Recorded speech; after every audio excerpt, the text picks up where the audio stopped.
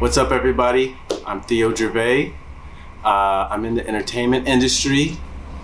I am a young black man in America, which means that comes with its own stressors, its own pressure, built-in anxiety. I grew up just like most young black men that were taught not to really talk about that stuff, hide it, conceal it, covered up with masculinity.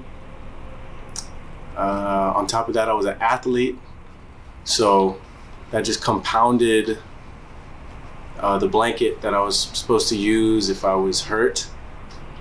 I learned at an early age to shake it off.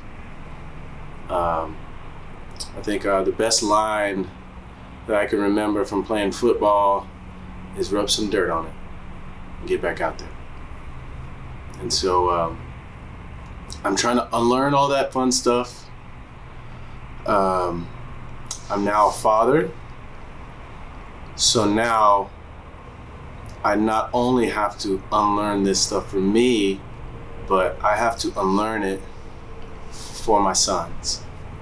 I don't want them to fall victim to a society that says that they can't cry, that they can't feel, and that they can't show, especially me, their father, that they're hurting.